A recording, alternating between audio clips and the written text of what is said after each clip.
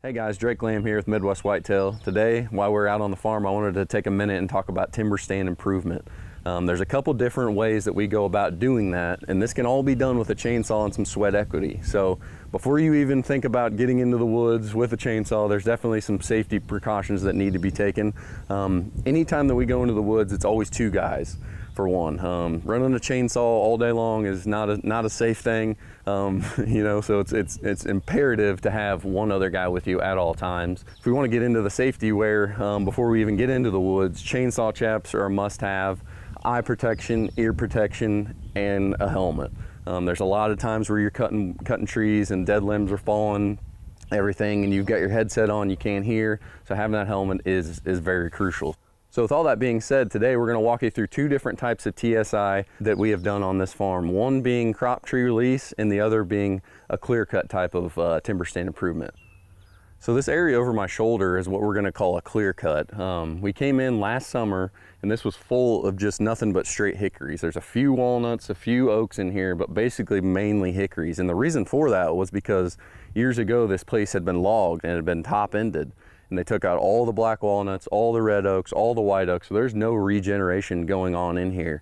You could see 200-300 yards right through this. There was nothing growing. And by coming in here, knocking down all these undesirable hickories, we've created not only structure for the deer, but quail, turkeys, pheasants, everything in here. Not only being on like a southeast facing ridge, this is going to be a great area for these deer to come in here and bed off that northwest wind, come in here, lay in the sun all winter long.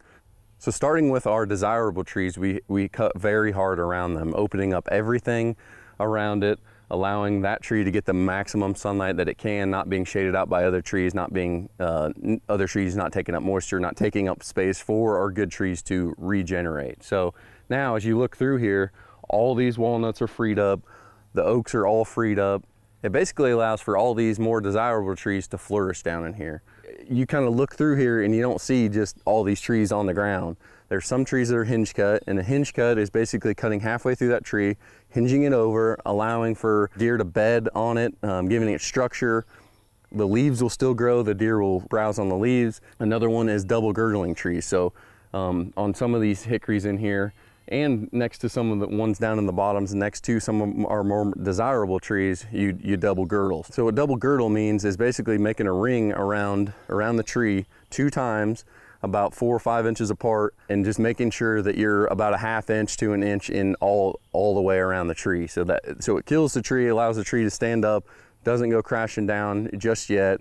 You know, allowing that sunlight to the floor is basically what that's doing. So the third one is felling, and that's just basically cutting a tree off, you know, at ground level. So as you look through here, it's just not bashed over with the dozer. It's kind of broken up. There's some hinges, there's some trees that are felled. We tried to feather this edge a little bit up here by this field by laying some of these trees into this grassy area, basically all allowing for more regen of our more desirable trees in the bottom. So, you know, going forward, that's kind of the main goal of this little area, is to clear this out, allow for more browse to come up for these deer and all the other critters, let our more desirable trees flourish and regen in this area. All right guys, so basically moving from the clear cut over there on that part of the farm, we've moved into what we're going to call an area that we did crop tree release. So back here, it's basically full of walnuts and white oaks. So as you can see, there's hardly any other species of tree growing in here. We came through here, we whacked everything, we opened up all these big walnuts. So with this crop tree release, it allows these trees to flourish, to take up all the sunlight, take up all the nutrients around here. There's no other trees crowding them out, leaning into them. You know, they're gonna reach their maturity way quicker as far as, you know, a timber, lumber side of things go. So crop tree release is basically, it's pretty simple. It's as simple as it sounds. It's releasing the crop tree. So we want these trees to flourish. We want them to regenerate in here. So by cutting out, you know, kind of like we did over there in the clear cut, we cut out all the hickories in here, basically just to allow walnut regeneration in here. So you can see the sun has gotten to the floor, all this browse coming up. So another main thing to keep in mind when you're doing any type of TSI is to keep it open for the deer. You don't want just a mess of trees here and there.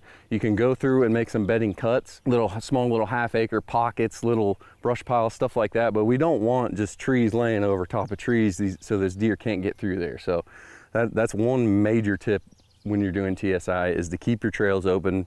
I mean, if you fall some trees, you're gonna have to go through and cut some trails, you know, just allow those deer to use it.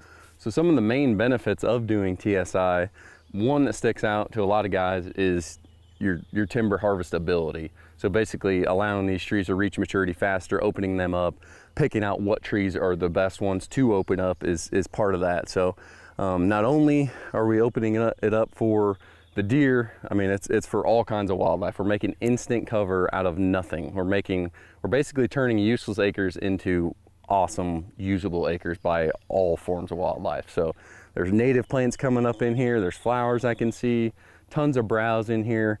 Basically what we're doing here is forcing regeneration of the trees that we want to keep. So in this case, black walnuts, white oaks in the bottom, some red oaks down in there. Hickories we're trying to get rid of basically on this farm was our main goal. So by just picking up that chainsaw, putting in some sweat equity along with some safety precautions, you can make a world of difference in your woods.